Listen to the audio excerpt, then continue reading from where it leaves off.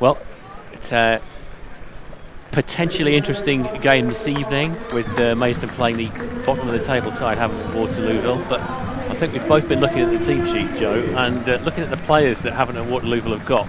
There's no way they should be bottom of this league, is there?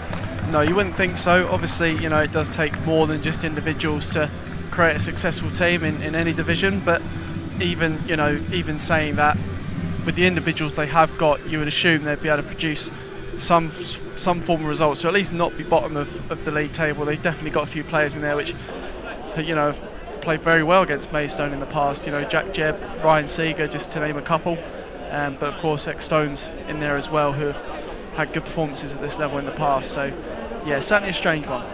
Yeah, also a number of players who've played very well for us in the past as well. There are 4 players in the Havant and Waterlooville lineup who have played for Maidstone. Had at Havant and Waterlooville. It was 2 seasons ago, the season we won National Not a South. thriller then. It wasn't a thriller, but I think the best thing that came out of it was Bivesh's performance, to be honest. It's in the middle of a bit of an injury crisis. And I believe we signed him from Margate, although he'd been here as an academy player. And he actually did very well. It just snapped a bit of a losing streak that Maidstone had at the time, at that point. Yeah, I think I commentated that game. Yeah. As Sam Corn plays it out wide to Cipriano. Cipriano's going to put a cross in. It might have been deflected, that one, and the keeper comes and loses it. Warner has spilled that.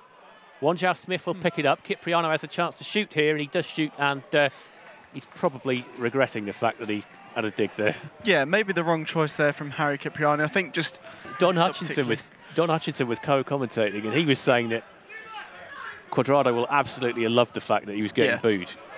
And I think the Deacon's probably the same. Here comes Amanci to cross it into the area. Could be a chance for Cipriano, headed down into the box.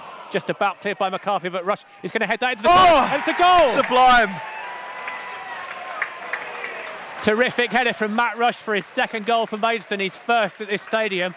It's after he scored at St Albans on Saturday.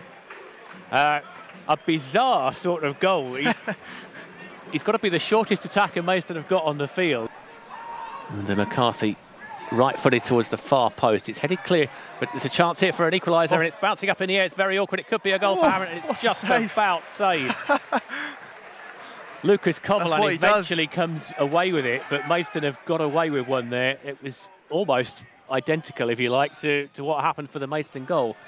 No, he didn't have the greatest of starts. I still think that the own goal that he scored on his debut, I still would maintain that was the keeper's fault up at York. Yeah, I would say so too, to be honest. I think, especially on your debut, you know, you want to have that confidence in your team, but didn't quite happen for Zuma, unfortunately for him. Is there half a chance for Maidstone here? It might open up for Cipriano. He's into the area. He's going to go around the keeper. He's been brought down, has he? No. Still alive, the attack. It's being cleared, though. Wanjao Smith couldn't get it into Amanci. And I think Warner must have made a very good save there, because the referee got a palm on that one. Looking at his record and his experience with previous teams, he has got experience playing in a more forward position, you know, right wing, left wing, from time to time. So he's certainly someone who does have that ability going forward. Amanci over the top, and Rush is onside here, and Rush has a chance to make it 2, but he's just knocked it wide. It was a far easier chance than the one that he put away, to be honest. It bounced up, he was onside, and it would have counted. There was no flag. And it's a throw to the Stones, level with the 6-yard box. It's into the area. It'll be cleared by Zuma.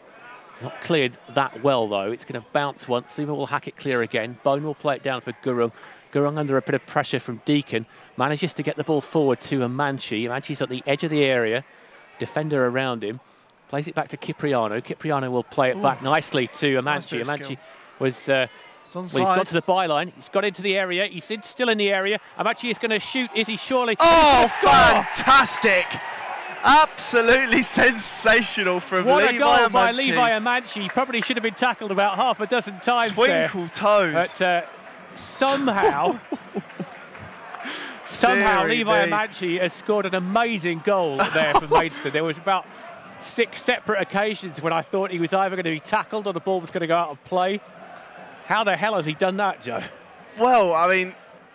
Covolan comes a long way forward, whacks that one downfield. There's an awkward bounce, but it's going to fall for Aaron Sebia.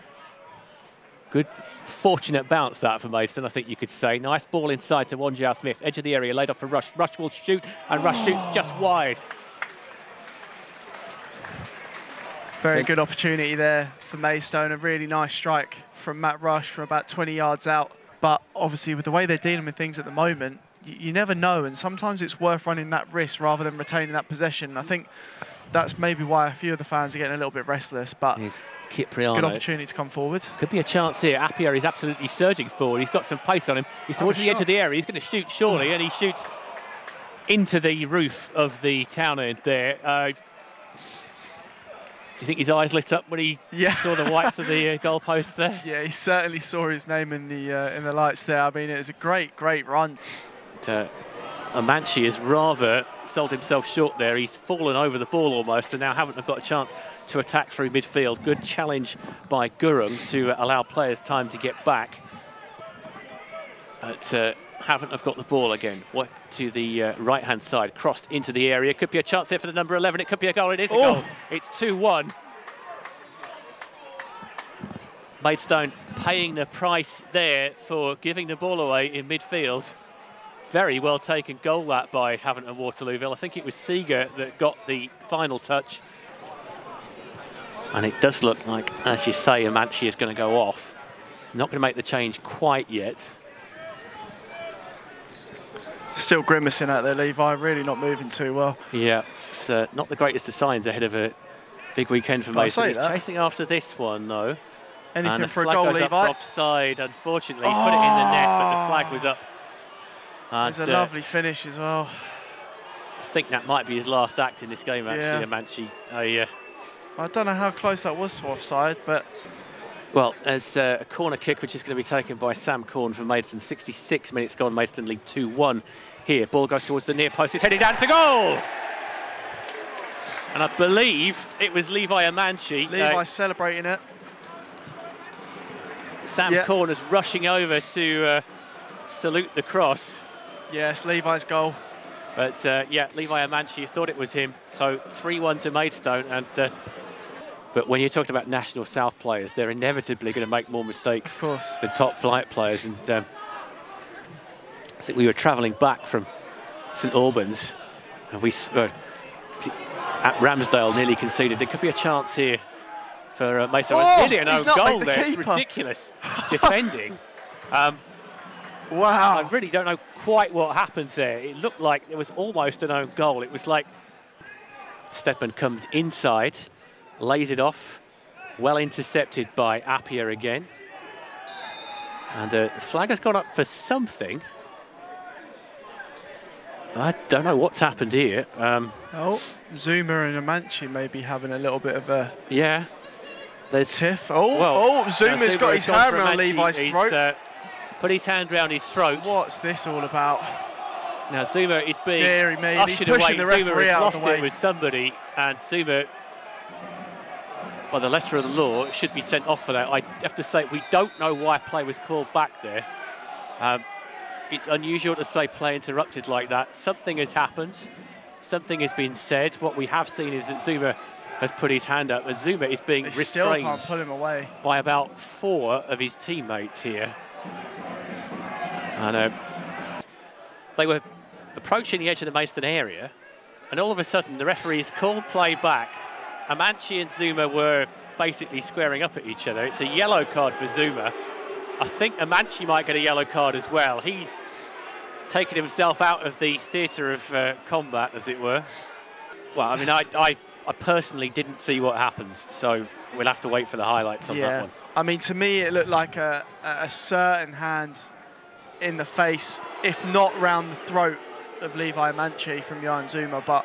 The end zone, it had a lot of height on it. It was designed to allow Rush to chase after it. He didn't quite get there. And now Havant will try and attack. Oh, good run there. And it could be a chance for Phillips. He's got a chance here. Oh, it's a great save by Kovalan. That is a superb save by Lucas Kovalan, because that was on target from Phillips. It's good to see him back, actually. Saw him go off injured a couple of weeks ago. Did wonder how long he'd be out for. Havant now trying to break down the left-hand side with Innocent. Innocent will knock that into the channel for Bissari to chase. And it's put out of play by Appiah for a Havant throw-in, roughly level with the Maidstone penalty spot. Innocent tries to take it quickly. And puts it forward to Coleman de Graaf, who lays it off for... Well, he tries to lay it off for Gurung, and Gurung has got de Graaf out of jail there, really. He's put in a decent challenge, because that pass really sold him short, and he's recovered that well. Havant have got the ball back. So trying to build something on the edge of the area with Seeger, but Gurung again comes away with it. Been impressed with Bhivesh Gurung this evening. Great ball. And that could be Rush into the clear on the left-hand side from Maidstone. He's got two in the area if he can find him. He's gone for Sol. Sol thinks about shooting, goes past one challenge, goes past another, and he shoots over the bar. And there are going to be 7 minutes of added time. That would have made them just that little bit easier to deal with. It's Billy Steadman, I believe. It is going to be Jeb. Jeb will knock that one over the wall, and it hits the post. Oh, that was Don't know whether Coverland had that covered or not. It was tight. Back into the area, and this time it's chipped over the bar, or rather, there's a sort of improvised attempt at a shot from Kieran Phillips. 97.5 minutes gone here. Maidstone 3, Havant and Waterlooville 1. Maidstone are going to win it now. Havant are not going to have the time to score 2 goals. I would think the referee's going to blow the whistle any second. Maidstone throw that one forward for Rush. But we play on. McCarthy to Innocent. Innocent to Basari. Basari comes inside. Lays it out wide. The target was Steadman, I think, but the header has been won by Cipriano. It'll go back to Jeb. And that is the final whistle. So, final score here at Watman Way is Maidstone United 3, Havant and Waterlooville 1. 2 goals for Levi Amanchi, 1 for Matt Rush.